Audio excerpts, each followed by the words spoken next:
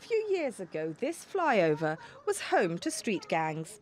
Now it's a haven for Jakarta's children, somewhere they can read, sing, dance and even get help with their homework. I like it because I love the storytelling. Stories are fun. They're exciting. It's one of dozens of green spaces set up across the country so children have somewhere safe to go after school. They're run by charities and most of the books are second-hand. We want to improve the image of this area. Before, this place had a bad reputation. There was a lot of rubbish on the streets. Gangsters operated freely. People lived in fear.